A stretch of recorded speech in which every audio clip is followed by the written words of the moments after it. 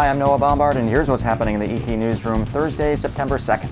Well, of course, the big news story this week is whether or not Hurricane Earl is going to sock us or just kind of breeze by. Of course, we're all hoping for the latter, but we're continuing to keep our eye on that, as are meteorologists from around the state and around the region.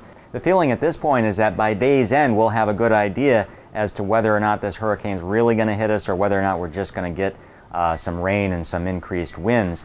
The indication at this point is that when it does hit, we're looking at probably about a 12-hour storm. So it's going to be out of here by Saturday morning, or at least by mid-morning at the latest.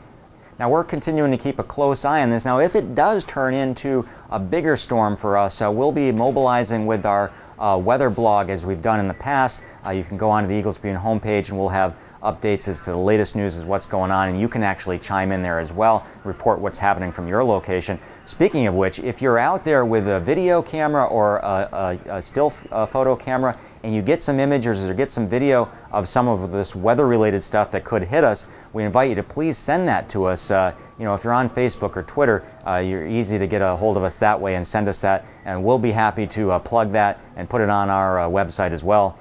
Now, a couple of local meteorologists are really watching the storm. Of course, Matt Noyes, who we turn to often in the Eagle-Tribune to look for information, says one interesting point is that these hurricanes never ever move further east. They always either stay on path or move closer to us. So at the very least, it's going to be about 100 miles off coast. It could move closer, causing more damage and more severe weather. Now, Ryan Breton is a Central Catholic student who runs his own weather website, atkinsonweather.com. You can find him on Twitter as well, Twitter/AtkinsonWeather. And he's been right on top of the storm, actually. I was talking to him on the phone earlier today. He's basically sitting there with his laptop. He's tapped into the National Weather Service, getting a lot of this data, tracking the storm.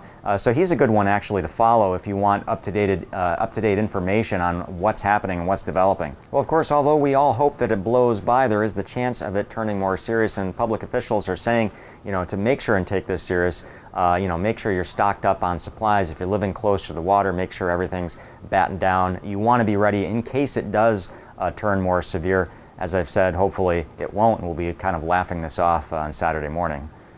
Well, make sure and bring your umbrella to work tomorrow, and just a reminder, you can find all this content and a lot more at eagletribune.com right now.